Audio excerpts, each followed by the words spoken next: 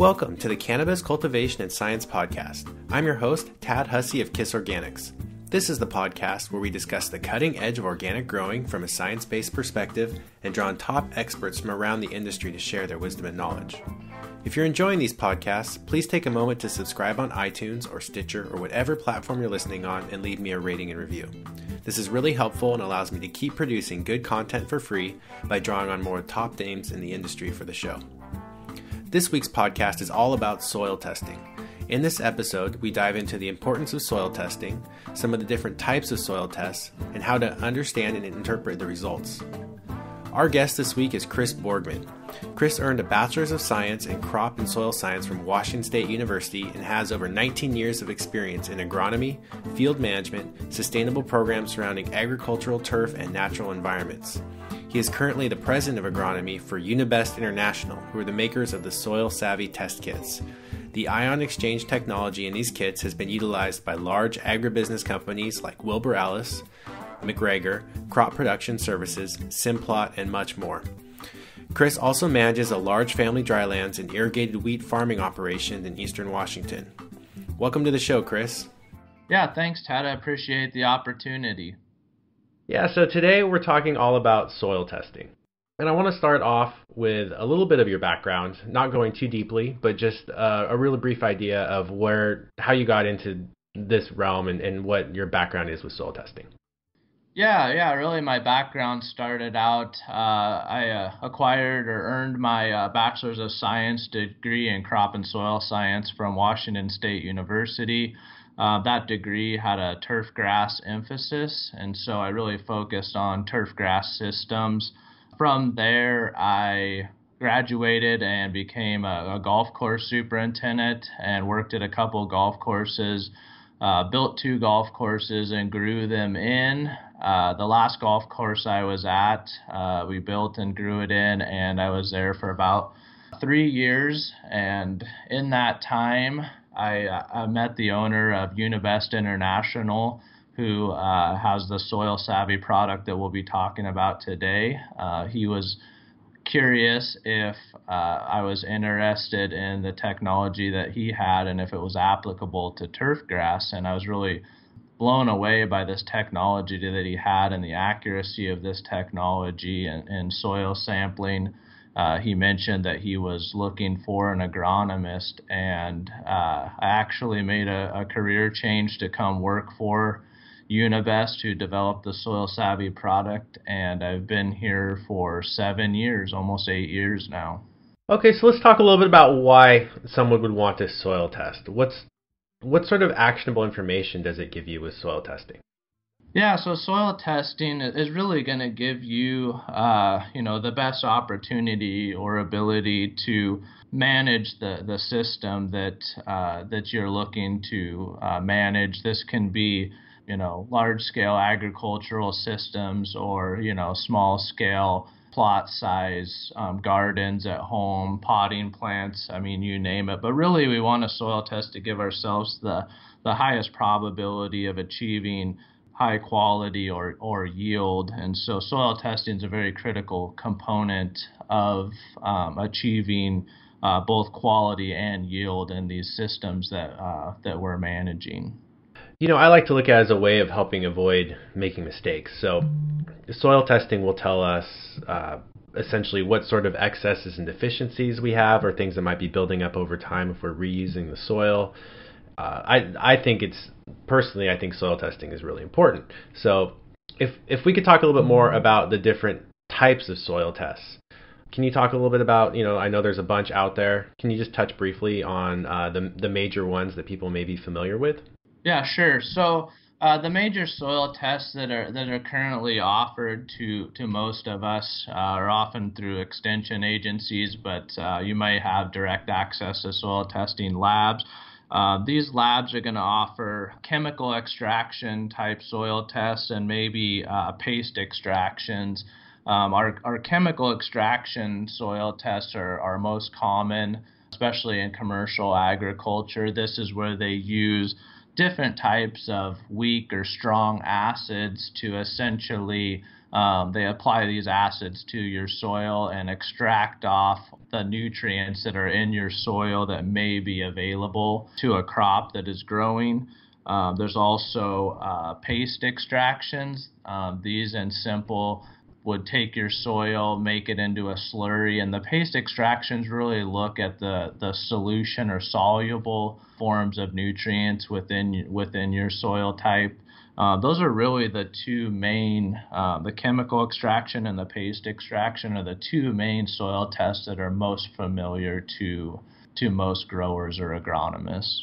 So I'm most familiar with the Malick 3 test. That's the one that we typically use. And as I understand it, and correct me if I'm wrong, what we're getting when we use that Malick test is we're getting an idea of everything that's in that soil, but not necessarily what's currently available to the plant. Whereas with that saturated paste test, that's telling us a little bit more about what is currently soluble and more plant available. Is that an accurate way of describing the two? Yeah, so the Malick extraction is going to be, an acid type extraction, and it's really dependent on the soil type that you have and what extraction is going to give you the best idea of nutrient availability in your soil. So there's a lot of different types, Malick, the Bray, the Olson. There's a lot of different types of extractions, and the accuracy of those extractions really depend on the soil type that you have. And often labs use certain extractions for areas where most of their soil samples come from. And then the paste extraction obviously is going to give you a better look at the soluble forms of that total amount of nutrient, what's actually soluble and in the solution phase that would be available to your plants. Yeah, and I think it's important for growers to know what type of test that lab is using that they go with, so that they know if they're getting a Bray extraction or a Malick 3 extraction, so that they can have some sort of basis for those results. Would you agree with that?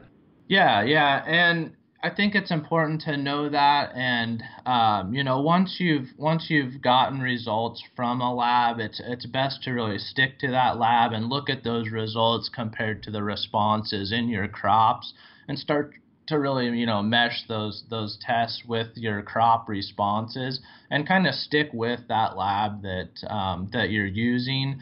It's not good to change labs or send soils to different labs, because it really gets confusing to us as growers or agronomists in trying to interpret these tests across labs.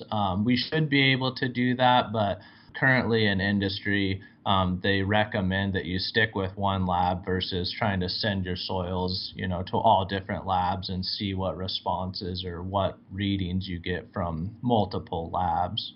Yeah, we've actually done that, where we've sent same samples to two different labs and gotten, fairly similar but different results. The pH can vary by as much as 0.4 between these two. We've seen different calcium and magnesium levels. I totally agree with you that it is important to stay with a lab once you like a lab. Now, personally, we've been using the standard soil test at Logan Labs because we've worked with Steve Solomon and Erica Reinheimer, and it makes it really easy if everyone's using the same lab results. So that's the one that I'm most comfortable with. But I've seen tests from all these other labs too, and they make these recommendations, but I think for listeners, it's important to realize that these recommendations are sometimes based on certain crops that are different than cannabis. So it's good to know, are they making a recommendation for turfgrass or for potatoes or for tomatoes? That can factor into how you interpret these results as well. Yeah, correct. So you typically, when you submit a soil sample to a lab, if you want recommendations, they're usually going to ask you what the crop is that you're growing, maybe what the previous crops were, and then usually, they're going to ask for a yield goal that you're trying to achieve, and that really drives recommendations in commercial agriculture. Now, obviously, if we're not dealing with commercial agricultural applications, you could probably still provide the crop, say tomatoes, for example. It's a commercial crop as well. You could provide that, but the recommendations may not be specific to the systems that you're trying to manage. And I think that'll lead into a little bit about the soil savvy technology that we're offering and how we can help growers with the specific systems and recommendations that they're managing. So just to highlight a couple things that you've already covered. So it's important to stay with a lab. Once you go with a lab, know the type of test that they're doing, and realize that these test results are guidelines. They're not written in stone. So your actual soil may be, within a certain percentage or close to the results that you're getting, but not necessarily exactly those numbers. Would you agree with that? Yeah, and like I mentioned previously, you really want to, look at your plants. If you're doing tissue testing, stay on top of that. If you're seeing consistent, deficiencies in certain nutrients, and maybe you're picking those up on the standard soil analysis, and maybe you're not, but you want to keep comparing those tests to one another. And just your visual observations of your plants and your tissue samples in conjunction with that soil test is going to start to kind of lead you in the proper direction and nutrient management. If you're seeing the same deficiencies over and over again, obviously we need to maybe amend these soils with these specific nutrients. And that way, we're not trying to make up with foliar applications during the growing time. We want to make sure that those nutrients are in the soil, they're available to the plant once that plant starts to grow. A lot of times plants will begin to adjust in quality and yield in deficient systems and may not display all the deficiencies, but they're going to start adjusting to it based on the deficiencies in the soil. So we always want to start with building a good soil. So as an agronomist, you're not just looking at this soil test, but you're also looking at where your last crop finished in terms of yield. You're looking at what you're visually seeing. So for example, if the soil test showed sufficient magnesium, but you're seeing magnesium deficiencies, that may lead you to believe that magnesium may not be plant available, or that you may still need to do applications to get those levels up or adjust the pH. So you're not just looking at these soil tests, but they're another tool in your agronomist toolbox, would you say? Yeah, exactly. You want to use all the tools, and we've talked about, chemical extractions, paste extractions. We talked about tissue sampling so far, and then we're going to get into resin testing and what that's going to offer. We have all of these tools, and it's not saying that, one's maybe better than the other. They all have their place and fit, and what we're trying to do is just bridge the gap between all of these different tools to help us manage these systems. Great, and I think another important factor is the biological aspect of all of this. So in organic soils, we're counting on the microorganisms releasing these nutrients. So the soil test that we talked about so far, all of these tests sort of give us an idea of all of what's in the soil, not necessarily what's available. And that's where having good biological activity in the soil helps release these nutrients to the plant. No, the biologicals, even in commercial agriculture, large-scale agriculture, are becoming one of the biggest sectors or increasing sales are in biologicals. And we're really starting to realize, even in commercial agricultural systems, that biologics play a huge role in soils and keeping those soils essentially alive. And the more microorganisms, the more activity we have going on in those soils that are continually breaking down nutrients, holding nutrients, and it's just a much better system than having, more of a chemical fallow type system where you essentially are not promoting that biological aspect of those systems. Great. So let's dive in a little bit more about the soil savvy test. Now, I grilled you guys when I first found out about your product. I was really excited for the potential of it, and I want to just kind of go through some of that conversation that we had, months ago, in terms of some of the questions I had about the soil savvy test. So, can you give a little background into what the test is and how it works? Sure. Yeah. So the soil savvy test really started with the foundation of what we call our ion exchange resin technology. This technology was acquired by our company out of Montana State University. And really, we've spent most of our time in commercial agriculture, building the foundation, the baselines for resin soil testing and agriculture. But what we've done is after we've built that foundation and got traction in agriculture, we really moved into more specialty type systems, all the way to where we're offering what we're calling soil savvy, which is more for our independent gardeners, our homeowners that need access to a soil test that they can read, they can understand, they can interpret, and then it also provides them with an actionable item, a recommendation for both an organic or synthetic fertilizer to help them, with their cropping system. And so the base of Soil Savvy, the Soil Savvy test kit, really came out of commercial agriculture.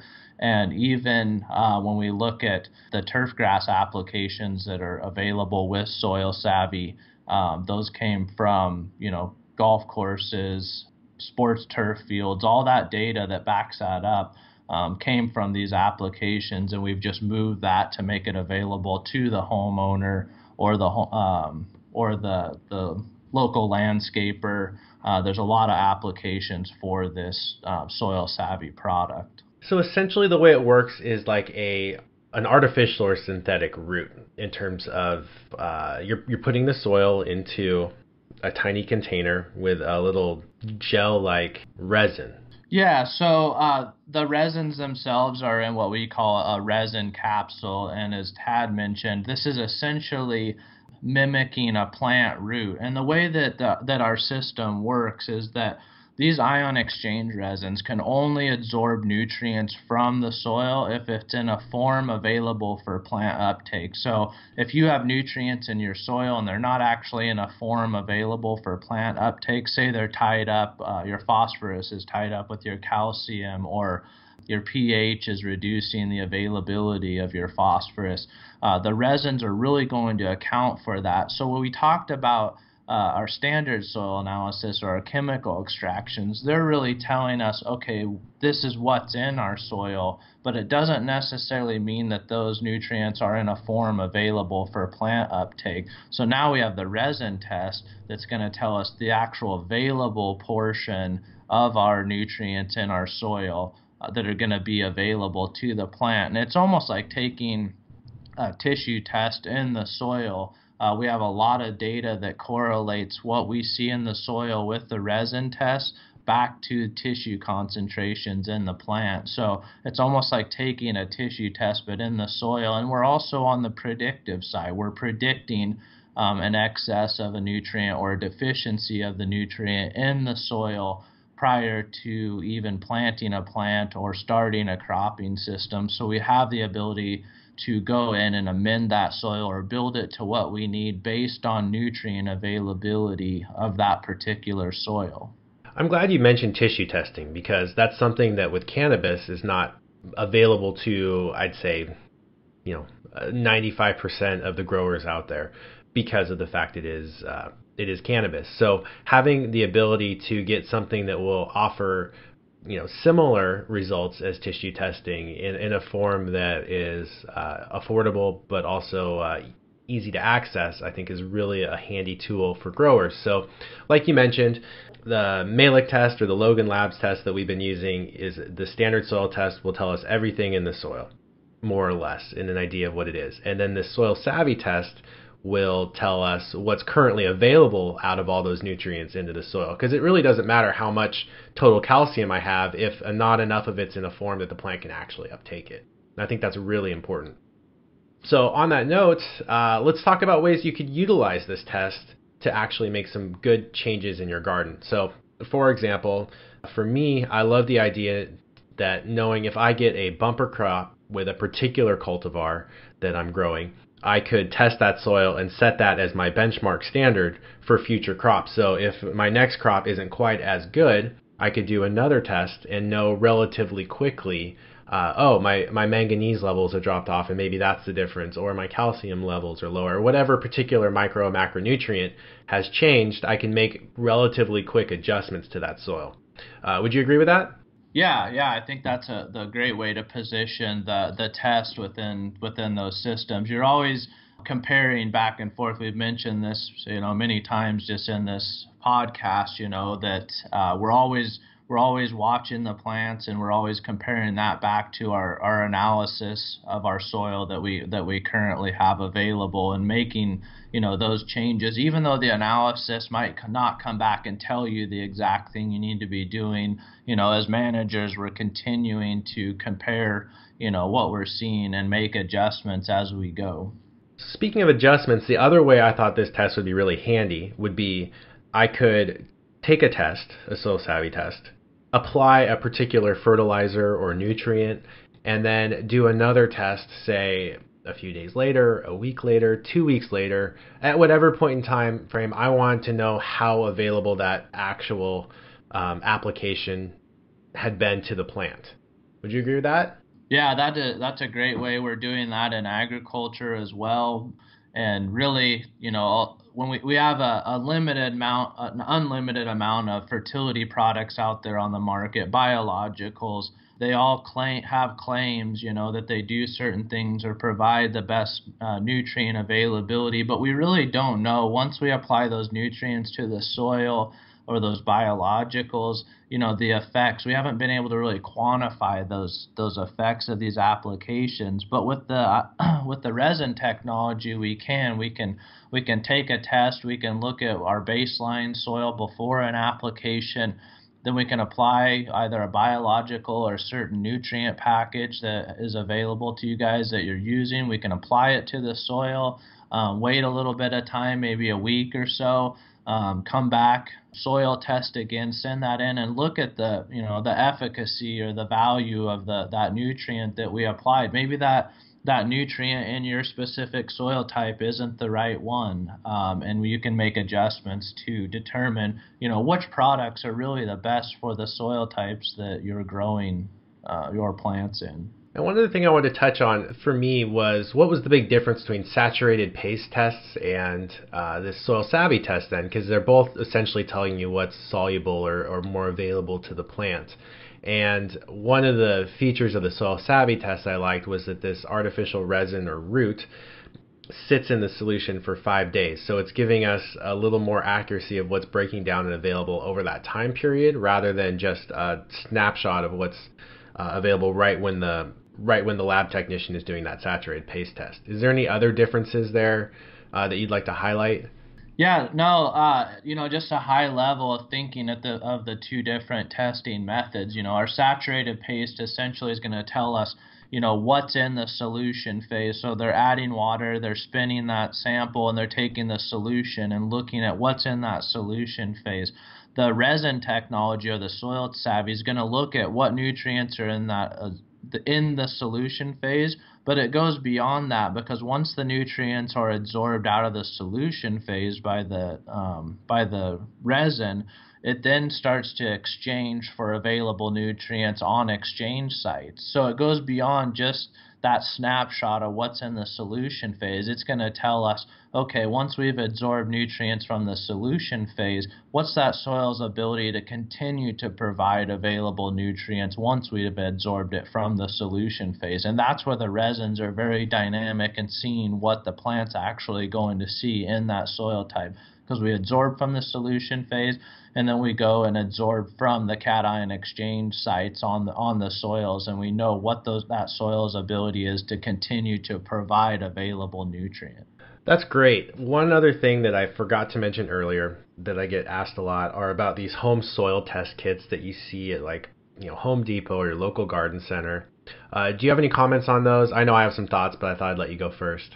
I know Brennan, our VP of New Market Development here at UNIBEST, has spent a little more time looking into those systems, but they're so general in what they provide.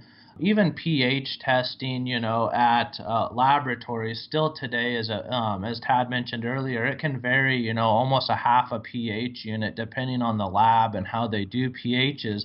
And I can only think that the variability in a home test kit for pH and other, even NPK can be highly variable. And I think the level of soil testing and management of where we're at today, I just don't think, that's going to be enough to provide us with actionable recommendations. Yeah, I found these home kits to be very inaccurate personally, and we won't sell them at our farm and feed store or garden center because I just don't think they give us good information. As you mentioned, these tests, they're doing it all right there. You're going to see a color change sometimes, so you're being asked to interpret a color, and that's really challenging in a lot of ways. And you guys have a lot of expensive, equipment that you're using, and so for me to spend $25 to $30 on a soil test and send it into a laboratory that's going to have a technician that's trained on interpreting the results and also using much more expensive lab equipment than I can afford at my, in my garden to interpret those results, I think is really important. So moving on here, now that we've kind of covered your test and also these other types of soil tests and the way they can be used, can we talk a little bit more about what someone might see on a soil test in terms of what these different categories or numbers are and what they really mean? Can you talk a little bit more about what pH is? Yeah, so on the soil test, I guess we'll kind of transition more to speaking about the soil savvy test. But any test, when we talk about nutrients, a lot of times you're going to see the pH or the percent hydrogen, and you're also going to see parts per million values, parts per million of nutrient. You may see percentages, so there's a lot of different things you're going to see on a soil test. I guess first, to talk specifically to pH, what we're looking at is the percent hydrogen in that soil, and so it's a reverse logarithm of the amount of hydrogen in the soil. So if you think about it, the more hydrogen that you have, free hydrogen in the soil or on exchange sites, that's going to decrease your pH. And the less hydrogen you have, you're going to have a higher pH. And pH is really, the first thing that we want to tackle when we look at a soil test. If your pH is, either high or low, that's one of the first things that we want to adjust before we start to tackle, some of the other nutrients. So if we have a low pH, for example, maybe we're down at 5 or 5.5 pH, that's pretty low for most of our plants, with the exception of, blueberries, azaleas, rhododendrons. You can be at those lower pHs. They thrive at those lower pHs, but most of our crops do the best, between a 6 and a 7 pH. So if our pH is low, we're really going to want to look at, some liming applications. And lime's essentially calcium carbonate that we're adding to the soil, and that's going to help, kick off some of these free hydrogens, get rid of those hydrogens and increase our pH in the soil. If we have a soil test that comes back with low magnesium, and our pH is low, we might want to use a dolomitic lime, and this is going to have your magnesium component in there. So if you have low pH and low magnesium, you'll want to use a dolomitic lime, because that'll help you increase your magnesium as well as increase your pH. So when you look at a soil test, that's one of the first things I look at, is what is the pH of my soil. And by adjusting pH alone, you can also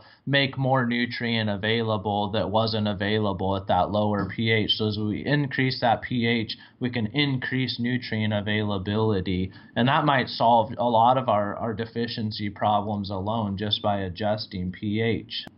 We've talked about, I guess, low pH. Now, what do we do for high pH? We're going to want to use more ammonium type products, ammonium sulfate or similar products, because now we want to add these hydrogens and these acidifying components back into the soil to decrease the pH. And in the same way, as we did with the low pH, we might increase nutrient availability of certain nutrients that weren't available under the original pH regime. So pH is a very good place to start with your soil test and really get that balanced before you start to tackle your macro and micronutrients. Yeah, and I'll post a pH availability chart, which is sort of what you were kind of discussing there as you were talking about pH, so people can see at what levels things are available. And one thing that's interesting too is, as you mentioned, certain things are more available at certain pHs, and some things are at lower pH are more available that you don't actually want, like aluminum, for example, or some of the heavy metals. So keeping the pH above, certain levels is really important as well. And this is a really complicated topic. People obviously go to school for a long time for this, and there's a lot of stuff we're still learning. So we're just going really basic into it. But there's a lot of, I'll put up other resources for people who want to read more. The other aspect of pH that I just wanted to mention is I've seen some good research showing that the plant can actually buffer the pH in the rhizosphere based on the exudates it puts out to select for certain microorganisms. So I've heard that the pH can vary a fair bit. So that's how you can get plants that can survive in, less than optimal pH ranges in terms of the soil test, but they can still thrive. Have you seen any research on this yourself?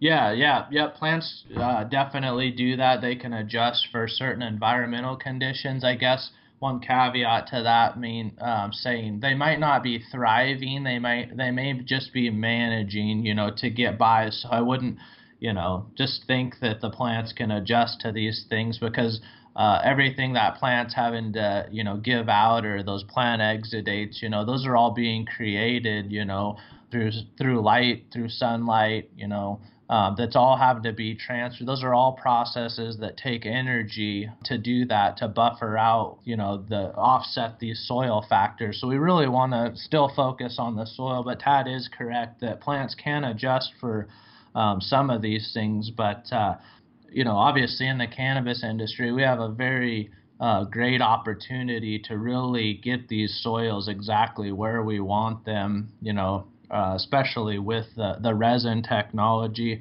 And I really wanted to also talk about, the value of the resin technology. We've talked about all these chemical extractions. We've talked about pH and how complicated all of these components are. Which extraction is the best one? What do I do? The great thing about the resin technology that we've developed is it's accounting for all of those things for you. It's kind of doing that work for you in a sense. The pH of your soil is going to tell you what nutrients are available. The resins are going to absorb those. So it takes some of that work or that thought out of thinking, which extraction is the best, or what nutrients are actually available. And so I like to think of the resin as doing a lot of that work for us that we've tried to figure out in the past. Yeah, no, that's a good point. As we move on to some of these other topics, some of these things that I'd like to cover are not necessarily on the Soil Savvy test. Most of them are, but I'm actually looking at a Malick 3 test right now on my screen too, so I just kind of want to cover both. One of the ones that they offer you too is your organic matter percentage. Can we talk a little bit about what that number tells us? Yeah, so our organic matter percentage is a important factor in our soils, and really it's tied to ability of soils to hold water, or certain percent moisture is really tied to the amount of organic matter. It really controls, say, the amount of irrigation that we can apply at one time, the holding capacity of that soil. But it's also tied to nutrient holding capacity and more cation exchange sites. The amount of organic matter, as you increase it, it's going to have the ability to hold on to more nutrient, the ability to release more nutrient. If our microbial populations are good, it's going to continually break down this organic matter and release more nutrient into our soil. So having organic matter in the soil is very important. Obviously, when we get into our sandier soil systems, typically they have less organic matter, they have less ability to hold water, nutrient, and those systems are a little bit tougher to manage. But the downside of too much organic matter also is that organic matter can tie up nutrient very readily and make it not available. So as you apply these nutrients that we talked about, these products, there's a chance that in some soils that organic matter could tie that up immediately, and it may become available over time as it gets broken down by this microbial population, these organisms. It may become available over time, but if you're managing the life cycle of a plant in a very short period of time, we need to be working with nutrient that's more available, more readily available into that solution phase in that short amount of time that we're managing that. We don't want to try and manage nutrient that's going to be available in a year or two. We want to manage nutrient that's at immediate availability. Yeah, and the other thing about organic matter percentage too that I found is because we're dealing with a lot of people using potting soils, is that high level can break down over the time. So you may have 20% less soil at the end of your crop cycle than when you started, because the microorganisms are breaking that material down toward the humification of that soil. And so it's important to account for that if you plan on reusing your soil, to realize that you're going to have a lot less soil come recycling time if your organic matter percentage is higher. And any of these potting soils are going to be a lot higher than, say, a field or agricultural soil, where we're typically trying to get organic matter percentage above 5%. And if you get up into 10%, you're rocking from an agricultural perspective. But from a potting soil perspective, that's very low.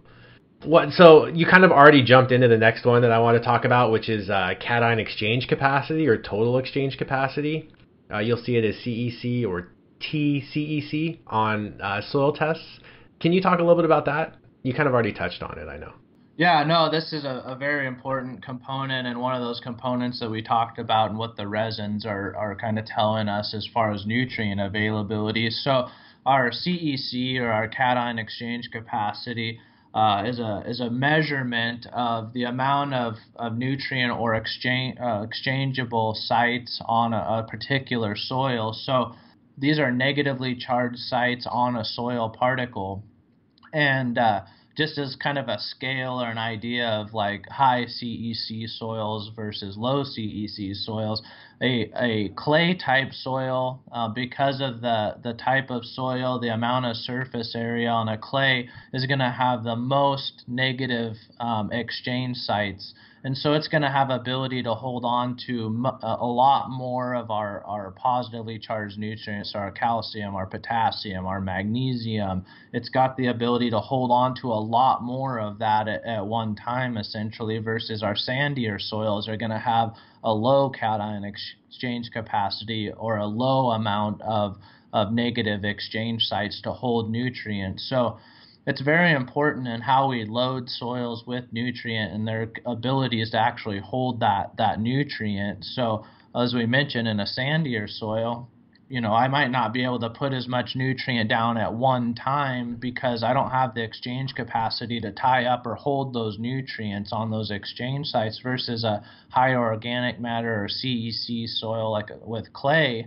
You're going to have a lot more exchange sites to hold on to a larger amount of nutrient at one time. So it's a very important measure, of your soil and its nutrient holding capacity. So as Tad mentioned, in commercial agriculture, we're trying to shoot for, 4 or 5% organic matter, on those soil types. But in the systems that you guys are managing with potting soil, those percentages are going to be much higher. So that and CEC is going to allow you to load those soils much more up front and have the ability to carry it out through the life cycle of the plant, versus lower CEC soils and lower organic matter soils. So always look at your CEC levels of your soil.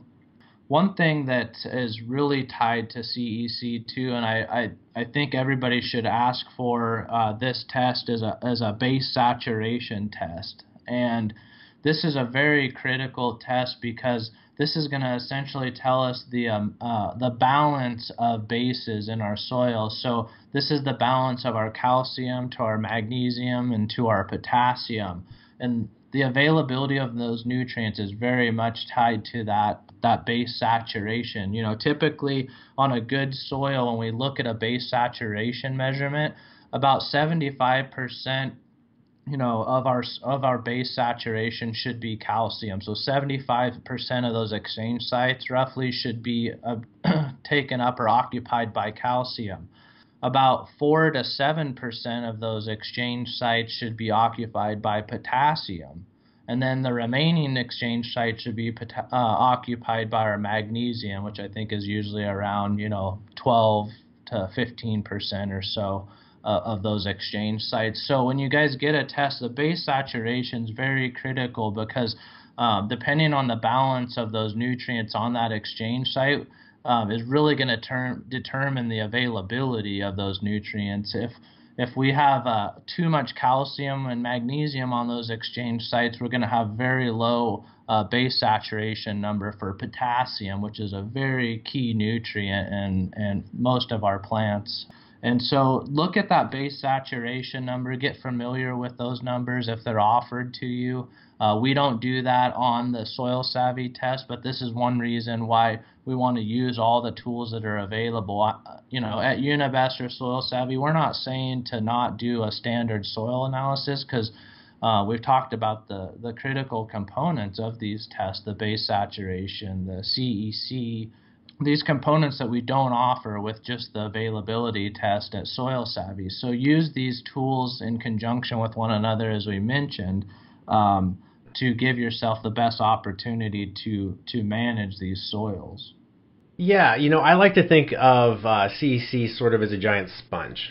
And it's a little bit of a double-edged sword in the sense that with a soil with a low CEC, it's not going to take very much nutrients to fill that sponge, but then it's not going to hold as much nutrients either, so we're going to have to apply nutrients more frequently. Whereas something with a high CEC, it's going to hold a lot more nutrients, but it's going to take a lot more to fill that sponge as well. So you have to keep that in mind too when you're looking at your cation exchange capacity. So really, really high is not necessarily a lot better. It just means you have to manage that soil differently.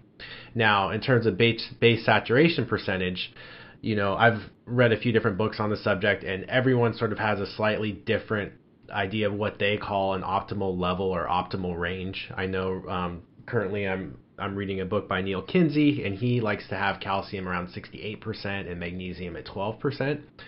Depending on your crop, your potassium levels may vary.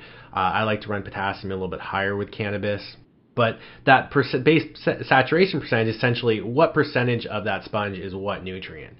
And like you mentioned, high calcium can cause less magnesium or potassium availability. These things all interact together, and there's relationships between these different nutrients, and it gets really, really complicated. It still is, a lot of it's still well over my head, and I'm still learning a lot myself because there'll be relationships between, zinc and another nutrient, or iron or phosphorus, and there's all these levels and relationships that get very complicated, I guess. Is there anything you want to talk about in that regard, or do you want to move on to the next thing on the soil report? Yeah, sure. I mean, like you said, everybody, there's kind of different ranges for these nutrients, and one of the things that Tad just mentioned is potassium in the cannabis system, just like in tomatoes, is huge, and a lot of ranges for potassium are often too low for these crops. And so when we look at nutrient levels for potassium, it might say that you're in the range for potassium, in the range for that specific lab, or even our Soil Savvy test. It might say that you're in the range, but I would say that, for cannabis, you're going to want to be at the high end or even above that range, because we know that cannabis has a high demand for potassium. And so we want to actually be at the higher end of that range. So don't let the ranges totally dictate, where you're at. It might come back that you're sufficient, but you could still see deficiencies in your tissue samples that you take, or just visual deficiency symptoms. And that's because it's saying that you're in range, but maybe a lot of that potassium's not available, or you just need to continue to increase the amount of potassium to displace some of that calcium, magnesium, because you need more potassium for that specific crop that you're managing, where those levels might be fine for another crop. We needed to manage the high demand nutrients. That was kind of my second thing. After pH, we want to look at our macronutrients and see, what our macronutrient levels are, and that really leads into, potassium, looking at our N, P, and K levels and, where those levels are at. And if I have a plant that requires a high amount of a certain nutrient, we want to address that nutrient. Yeah, that's a really good point that you bring up there, that these recommendations are, like you said, just they're guidelines, and we need to adjust them for our specific crops. And in addition, traditionally, these recommendations by an agrologist, by a lab, to a farmer would be just enough to get that crop to grow for an optimal yield. They're not trying to necessarily build the soil. So as an organic farmer, as we're trying to reuse the soil and have this high value cash crop, our recommendations may want to vary our guidelines based on that and actually put a little bit more into the soil, or try and do a little bit more to build the quality of the soil for successive generations of crops. All right, so Kris, one of the other questions I had was that you don't see nitrogen on, like, for example, the Logan Labs standard soil test, the Malik 3 test. Can you talk a little about why that might be? Yeah, I think a lot of times we don't get a nitrogen measurement, maybe unless it's specially requested on a test, because a lot of times if they're doing a grower is doing like a pre-plant soil sample, usually they're looking at nitrates only in most of these tests, and they typically may assume that those nitrates are going to be readily lost or leached out of the system by the time you get to growing the crop. So they might soil test, 2 or 3 months before the actual crop goes in the ground. So they would assume that any nitrates in most systems may be lost prior to the crop going in. And so a lot of times they may not offer the nitrate test unless it's maybe specifically requested. One good thing about the Soil Savvy test is we're going to give you a measurement of nitrate in your soil, but we're also going to give you a measurement of the amount of ammonium in your soil that's going to be available to the plant. Typically, ammonium has been a lot tougher nutrient to analyze for with the standard analysis methods, but it's very easily absorbed by our resins and our resin blends. So we're going to give you the nitrate and ammonium portions of nutrient in the soil. And that's really important to kind of managing the ratios of those nutrients to one another. We don't want to be leaching or pushing a lot of nitrates through our system, so we can also build up nitrogen levels with ammonium, which can be held on exchange sites. They're not near as leachable as our nitrates. So we want to balance out the amount of nitrate to ammonium in these systems.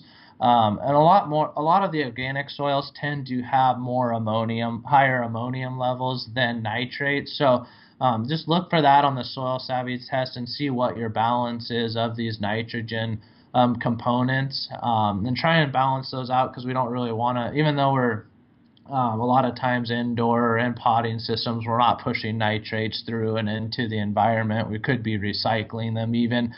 We just don't want to waste them and push them through if we don't need them. So look at the balance of your nitrate to your ammonium in your Soil Savvy results as well. Yeah, excess nitrates is a big problem with the cannabis industry in terms of contributing to algal blooms and other problems with our groundwater. So if we can optimize or even limit the amount of nitrogen that we're using, not only does it save us money, but it's a lot better for the environment. That kind of leads me to my next question. So if you were a cannabis grower and you were looking to utilize soil testing and were reusing your soil, say in the ground or in raised beds, how would you go about, what would your protocol be for that sort of a thing?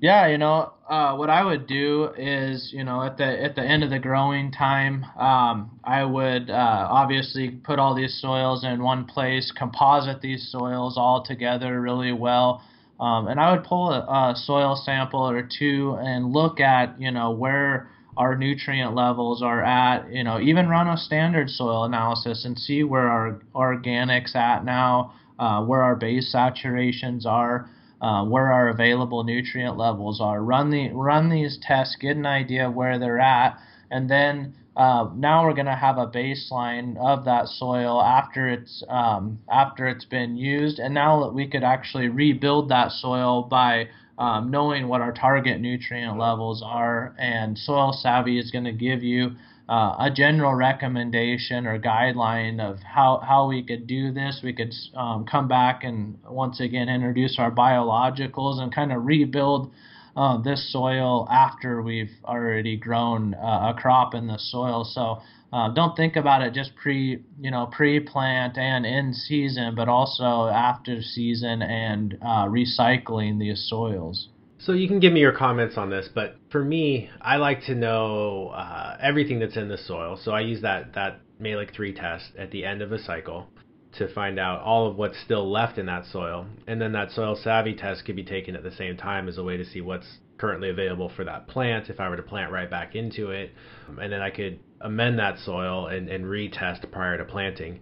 And I think what people need to keep in mind is they think of soil testing as an expense, but we're talking about a really valuable crop here where it could save you tons of money down the road with such a high value crop. You can't afford to have crop loss in most cases with cannabis. It's too much money thrown down the drain. So spending $50, $100, couple $100 depending on your scale on these soil tests to get you that information, I think is really, really important. And one thing that you touched on was mixing all that soil together in one place. Well, a lot of our growers may be growing different cultivars in raised beds, for example, where you're not necessarily, or in the ground where you're not necessarily going to be able to move that soil or rehomogenize it. What do you think about taking test samples from different beds and then just using that as a general guideline for where your soil's at? Or do you think people should be sampling every bed if they're going to be slightly different? Where do you land on that topic? I mean, if you're managing each bed differently, I think you'd want to sample each bed alone. If you're doing the same thing across multiple beds, you can go ahead and just take soil cores or portions of soil from each of those beds and then composite them together in a bucket with your hand, get a good composite of that soil, and that's going to give you a good representation of all of those beds. But yeah, if you're managing the beds differently for different characteristics, you're going to want to test them individually. And there's some good examples on how to take a soil sample online, but a couple of points I want to hint at is that you want to go down at least 6 inches, and it's important to use either, I guess you could use your hand. I always like to use a plastic shovel or a core sampler, because if you use, say, for example, a rusty old hand trowel, you're potentially adding a lot of iron to that soil sample. So there's little things you want to think about too when you're sampling and making sure that you're getting an accurate mix or sample of your given soil so that you can get a more accurate result. Yeah, that's a great point. You don't want to introduce other factors into your soil test that might throw it off, such as a rusty soil probe or shovel. You want to make sure that's clean, because that could definitely throw off your analysis. I think it's critical, for professionals that are doing this all the time to invest in a soil probe. They're not that expensive. You can find them online very easily. Invest in a soil probe. It's a critical tool, I think, to have in anybody who's managing a cropping system. And then, as we get into potted plants, say we're in season during the growing time and we want to, test like midway, through the season, see where our levels are. You might want a smaller diameter probe that's not going to pull as big of a core, out of the pots, but maybe take a core from multiple pots, but we want a smaller diameter core when we do that, so we're not, disrupting a ton of rooting mass as we pull that soil sample out of each of the pots. Yeah, that's a really good point. We have at work I have a core sampler, and then I also have a compaction tool that's it looks like kind of like a super scaled down, like, I don't know, maybe a jackhammer shape that you push down in the soil, and it tells you how much PSI or pressure you have as you go down, so you can see how much soil compaction. There's a lot of really fun little tools and gadgets out there that can help you in analyzing your soil better and making actionable decisions about how to manage your soil fertility and manage your soil better. And I might throw one other kind of idea or concept in there to think about when you're soil sampling. With the cannabis stuff, we really like to build that soil, prior to the plant going in and get our levels for most of our nutrients where they are. And then as we go into planting and afterwards in season, we want to understand, say, maybe we put some slow release or some coated fertilizer prills or some type of prills in that pot. We need to understand, one, if we have those prills in there when we're taking the soil sample, because one of those prills can really throw off a soil sample. So it could come back very skewed. So the more we can build our soil up front, and then if we need to test in season, we don't have those big prills and stuff in that pot. We just want to avoid any of those type of things that are going to skew your data. And it's usually pretty obvious when you hit those type of things.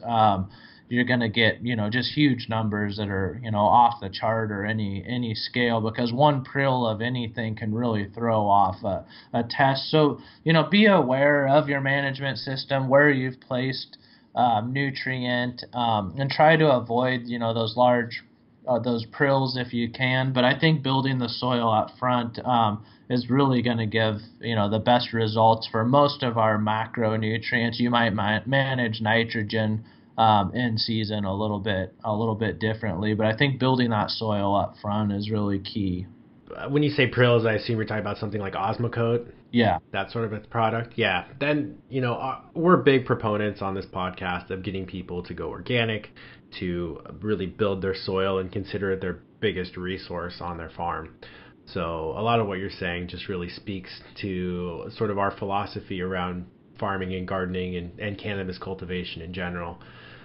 Again, I just want to say thank you for taking the time today to chat about soil testing, and I'll be sure to put up some more information, including that pH availability chart, some sample test results, and links to the Soil Savvy test and website information, as well as some good resources if people want to dive further down into all of this soil testing and books they can check out. So, thanks for your time, Kris. I really appreciate it and look forward to talking to you again soon. Thank you, Tad.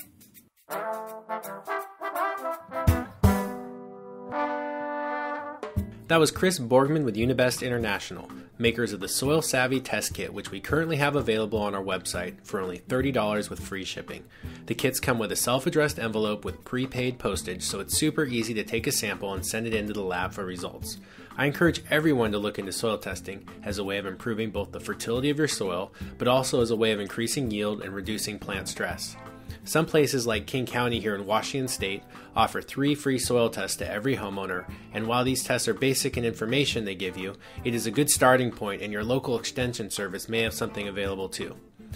You are listening to the Cannabis Cultivation and Science Podcast. I'm your host, Tad Hussey. Don't forget that there's more information and articles available on our website and blog at www.kisorganics.com, as well as links to the data and information we discussed in this episode on the podcast page. And if you enjoy these podcasts, please take a moment to leave me a review on iTunes or send me your feedback and suggestions through our website contact page or tad@kisorganics.com. Thanks for listening.